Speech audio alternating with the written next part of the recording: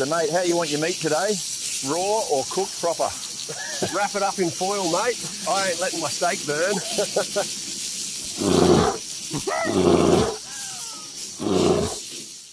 Let me add a quick follow-up to my last tutorial on Midjourney video. This time we're focusing entirely on two specific modes inside Midjourney video, standard and raw. What exactly do these modes mean, and how do they change the results you get when creating videos? If you want to learn more about Animate Images, which is the actual video creation workflow in Midjourney, you can simply click the video link at the end of this video or use the first link in the description below to watch that tutorial. And as a small bonus, at the end of this video, I'll also show you how using the parameter --Q4 during image generation, which activates the highest quality or maximum detail level, will actually influence the final look of your videos as well. Now let's get to the main topic of this video, which is the comparison between the standard and raw modes. Here's a quick look at how it works. First, we need to look at the settings. Just like with images, you can open the settings panel by clicking this icon up here. Once you're there, move your mouse over to the field called Model, and within the Mode section, you can choose either Standard, which is the default setting, or Raw. No matter if you're writing an image prompt or a video prompt, the mode you select, whether it's the Standard or Raw, will remain active until you change it again. By the way, you can also skip manually switching modes in the settings, and instead add the Command --Raw directly to your prompt while the standard mode is active, and it will override the setting just for that prompt. To start the video creation process, simply drag an image into the starting frame field, which is located in the top left, just below the prompt bar, or click on the image you want to use, and then select the desired motion level in the lower right corner. For this test series, I've prepared a few images with different levels of complexity and ran them through the various motion options. You're probably already familiar with this 4-grid layout. Top left is low motion, top right is high motion, bottom left is low motion with raw, and bottom right is high motion with raw.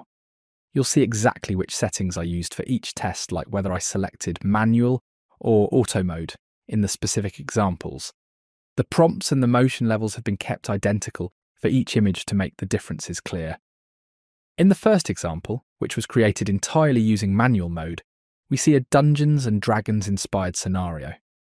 4 brave heroes stand on a bridge in front of a massive castle, while a powerful dragon flies in and lands on one of the towers. All 4 versions look strong, with a consistent style, and the dimensions and lighting feel convincingly real. Of course, we can't skip something cute, so here are 5 small puppies, all piled up and playing together, created entirely using auto mode. They're fighting for the best spot, and this is where Raw really shows its strengths. The dogs move in a slightly more realistic way, and their behaviour looks very natural. Still, the standard versions are also well executed and quite fun to watch. Who hasn't wanted to visit the homeworld of the Fremen, Arrakis, or as others call it, Dune? Here we see a lone warrior walking across the endless desert of dust and spice. Once again, Raw captures the natural movements of characters a bit better. Since this version was done entirely with auto mode, I had less control over the execution. The fourth example, created fully in manual mode, takes us out into the Canadian wilderness, where a friendly forest creature has found exactly what it was looking for: beer. All the versions turned out nicely, and what I really like here is that the raw mode once again gives the video a slightly more realistic feel. The next 2 examples cost me quite a few fast hours.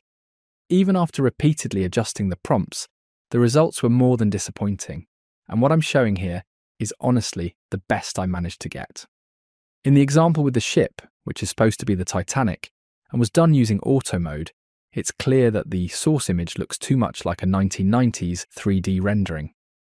The outputs, whether in raw or standard, turned out pretty dull. In the final example, created fully in manual mode, we see a battle-hardened orc with a sword and shield walking toward a white sphere. The idea was that he would see his reflection in the sphere, and upon touching it, a mechanism would activate, showing a display with 2 digital eyes, similar to the futuristic robot from WALL-E. Apparently, Midjourney interprets the look and feel of the orc, based on the material of the sphere, which is why the figure ends up looking like it's made of plastic. My conclusion: auto delivers random results while manual allows the user to maintain some creative control. High motion feels more dynamic, and low motion is a bit more restrained. But that's not always the case. Sometimes low motion even ends up looking more active than high motion. When we compare standard and raw, it becomes clear that the initial material, the source image, has the biggest impact on the outcome. Raw tends to add a bit more realism to the movements, as we saw with Bigfoot and the puppies.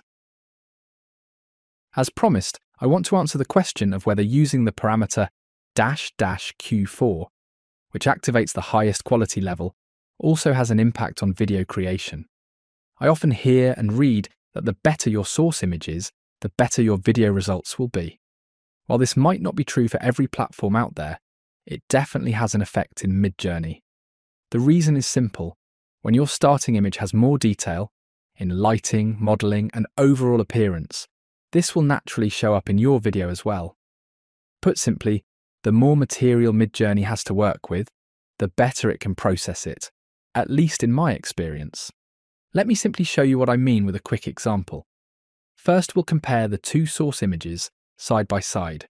Here's the one with the high quality setting, and here's the one without it. The Q4 version is noticeably better, with richer material, better lighting, and more detail overall. In comparison, the version without Q4 looks relatively rough. Now let's immediately look at the videos created from these images, using manual mode with low motion and the prompt, camera rotates around the shoe. In the top left, you see the video with Q4, and in the top right, the one without Q4. Will the average viewer notice this difference? Maybe not. But it's exactly these subtle nuances that can turn a good result into an outstanding one.